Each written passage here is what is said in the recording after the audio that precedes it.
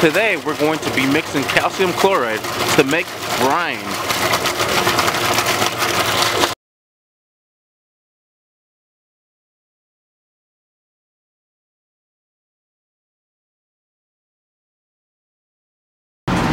Today we're going to learn how to make brine out of calcium chloride. We use calcium chloride to chill our product. The reason we use calcium chloride is because it does not freeze and we're able to bring it down to negative temperatures. We usually put it down to -30. Alright, first things first, you want to fill up your tank with water. We're going to be mixing brand new calcium chloride to make brine. So the way you start it off is by adding water. We're going to fill up this tank about halfway.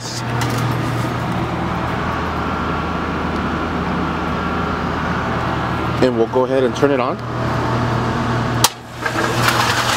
And we'll start our circulation. And we'll go ahead and throw in our first bag.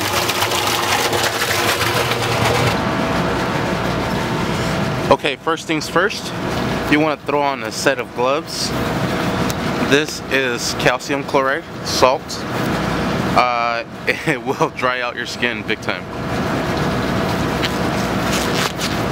Okay.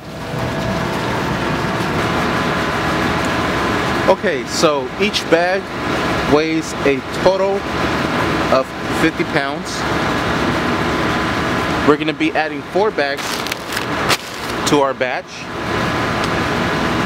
The reason we want to stand up our bag is that way we never lose count and we always make sure that we have 4 on our batch. Alright, so first things first, let's go ahead and get started. Just pull out your knife or razor blade, whatever you have to cut this open. Let's go ahead and make a small incision, just like so. That way you always have a controlled flow of the calcium chloride going inside the tank. You never want to throw this in there, full bag open, and toss it in there, because what happens when you add sugar to a cup full of water? It turns into rock at the bottom until you mix it up, right? So, pretty much the same thing. This calcium chloride is tiny little pellets. And you can see it's all over my glove already. So that's why you want to wear gloves. So let's go ahead and throw this bad boy inside the tank. So we're going to be adding 4 bags, a total of 50 pounds, 100, 200. That tank's going to hold a total of 200 pounds of calcium chloride per batch. Alright, so after you bring your bag of calcium chloride, which is pretty heavy, you're going to go ahead and put it inside the tank.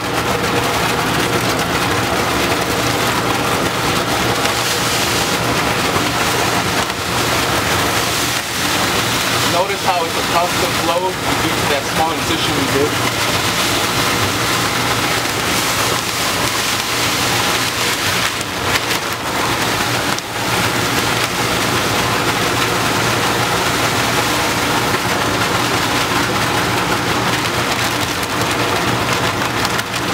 Perfect. So we'll let that mix for 5 minutes and then we'll throw in the next bag. We'll let the next bag mix for another 5 minutes. We'll throw in the next bag, additional 5. We'll throw in the next bag, and so forth. After we're done, we'll go ahead and send it over to the main tank and create a new batch. Sweet. Alright, so while you're waiting for that other batch to mix, or that first bag, what you want to do is go ahead and prep your next bag. So what you want to do is simply open up your knife and repeat the process.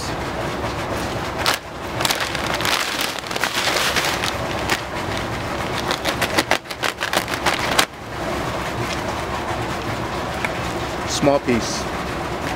Doesn't need to be big at all.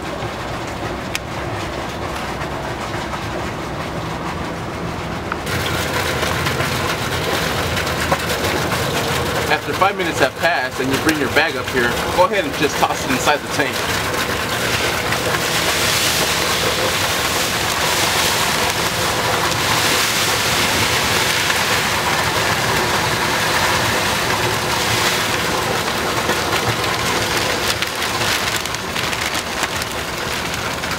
so we'll go ahead and let that mix for additional 5 minutes, and we'll throw in the next bag. Alright, so while the other bag is mixing, you want to go ahead and prep the next bag.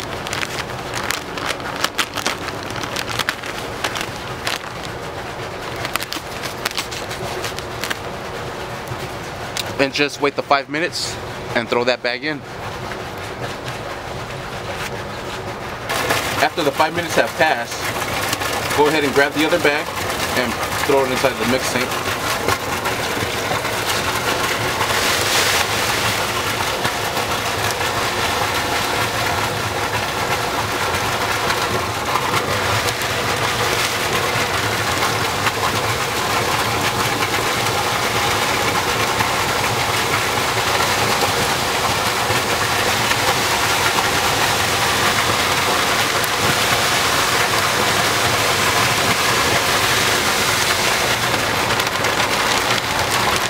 And even though you have a controlled flow, you always want to throw the bag in there nice and slow so you don't clog up the motor and mess it up. Alright, we're down to our last bag. So we're going to go ahead and prep this one as well while the other one's mixing. Wait the additional 5 minutes. So this one's prepped and ready to go. Alright, once you have your last bag up here, just go ahead and throw it in there after the 5 minutes have passed.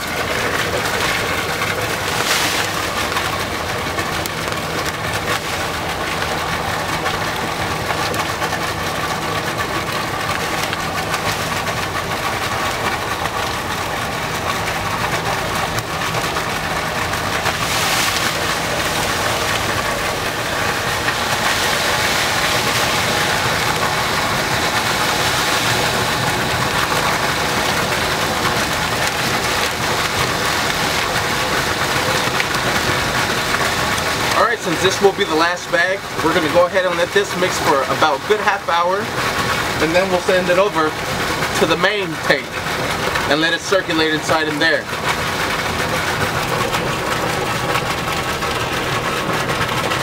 Inside the main tank, we have a floor pump to pump from the floor and send it inside or to circulate. So what we're going to do is go ahead and turn on this pump,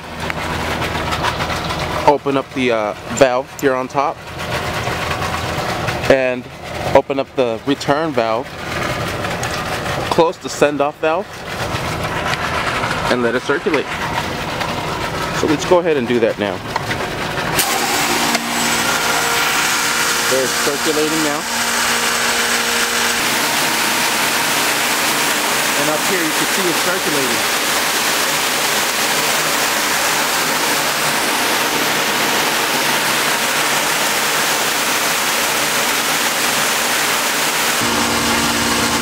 Okay, after everything has properly mixed in this tank, what you're going to do is close the circulation valve and open up the flow to the tank.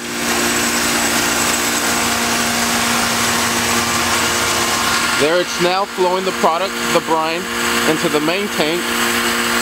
The main tank is already circulating, so it's going to mix with the old and the new.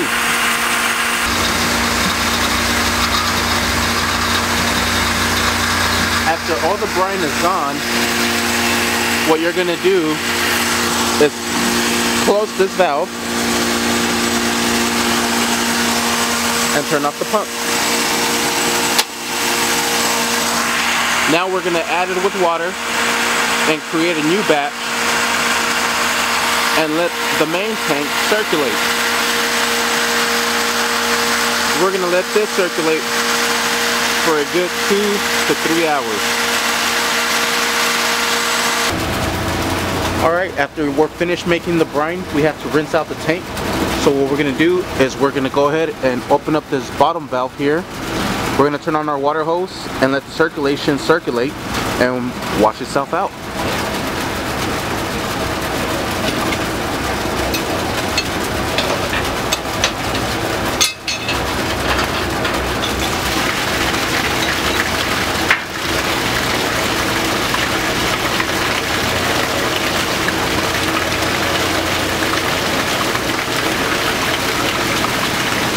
Okay, the water is running in there. The motor is circulating and rinsing the tank out. And that, ladies and gentlemen, is how brine is created by calcium chloride. Thank you for watching how to make brine out of calcium chloride. Are you ready to get started? If you have any questions or comments, please leave them below. Thank you. Have a good day.